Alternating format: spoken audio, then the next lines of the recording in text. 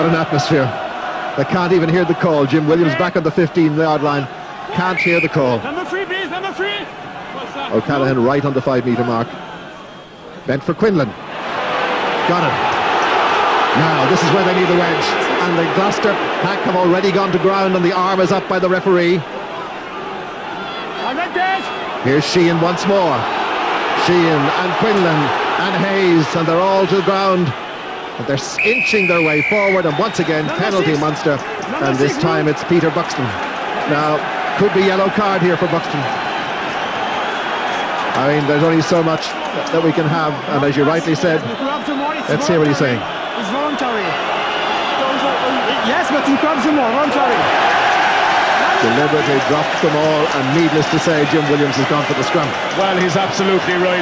In fact, the maul was taken down 2 different times. Gloucester tried to bring it to ground straight away. Munster kept it going. The second time, Buxton brought it to ground, and the referee had no choice at that point.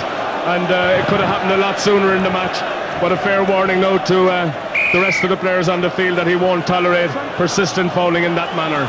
Well, for Buxton, Reid, Paramore or Bohr, any of them could have done it. Buxton the unlucky one. Now 8 plays 7. Stringer.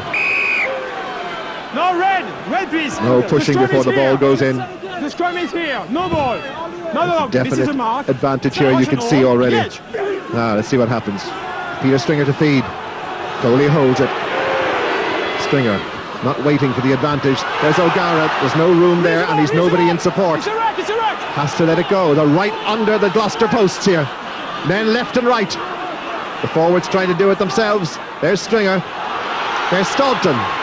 Knocked forward. Here's Quinlan. Oh, it's frenetic stuff. The arm is up once again. I think there's a scrum going to Munster, but the ref will play advantage, and there's advantage there. There's Staunton once again.